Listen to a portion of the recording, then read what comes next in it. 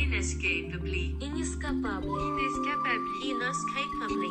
Escapably foreign. Redneck. Is there a term for New Zealand rednecks? Like, is there a different word for it that you got there? Or Yes, it's called Bogan. So Bogans, like in Australia. yeah, exactly. So in Australia, New Zealand, it's like, yeah, Bogan's the same thing. And it's like Bogan is basically their version of a redneck. So it's like that's a common thing here. How would you compare Bogans to Georgian rednecks? So New Zealand Bogans and Georgian rednecks. How would you compare the two? Probably the only difference is down here it's like they drive like shitty Subarus and Skylines, and in Georgia it's all like just jacked up pickup trucks. So that's probably the biggest difference. Aside from that, like really similar. Like really, really similar. Interesting. And where do you kind of fit in New Zealand? Do you feel like you fit in with a certain group there, or do you feel like a complete outsider? Oh man, it's funny because like since I've been here, like I mean, like I've definitely changed and grown a lot since I've been here. I mean, I came over to New Zealand in 2016, and I guess my journey of how I got here, I guess I'll share a little bit of that. So this would have probably been like a year or two after I met you, actually, after you'd left New York.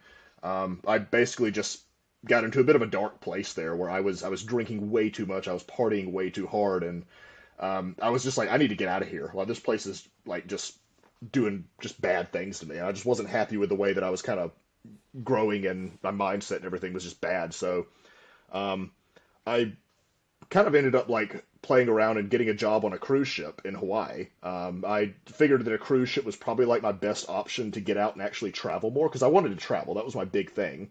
You know, that was one of the main reasons why I actually pursued acting in the first place, because I was like, hey, this will actually provide enough income for me if I can nail this, that I can actually travel a lot more, and that'll be awesome.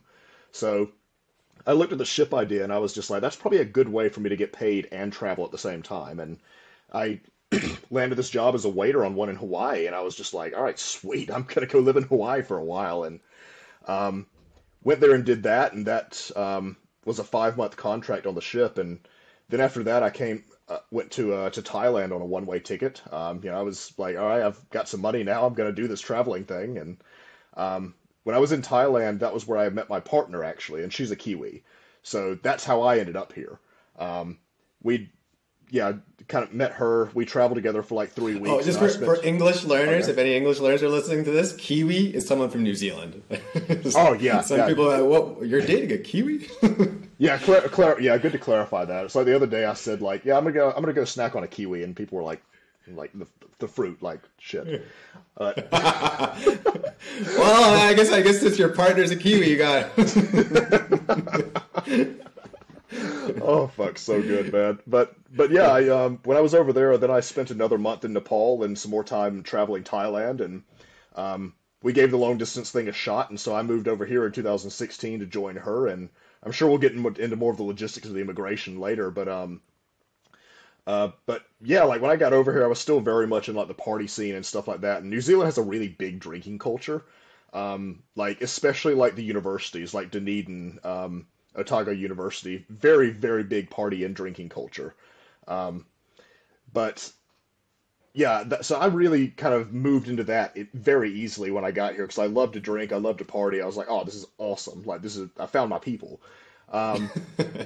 So, but then it's like, I kind of got to a point where we started to like kind of move out of that and stuff, and I guess transition into more of a, I guess kind of like a young professional space, and started getting a bit more ambitious with like our goals and the lot of stuff we wanted to achieve in life. And that was where I actually started to, I guess get a bit of a disconnect. Like, I find that I fit in a lot with, like now anyways, I fit in a lot with, basically just people, just like kind of the more ambitious folks in New Zealand, which a lot of those do tend to be immigrants. I see like a lot of people from like South Africa, the UK, America, Canada, and people that are just a bit more ambitious.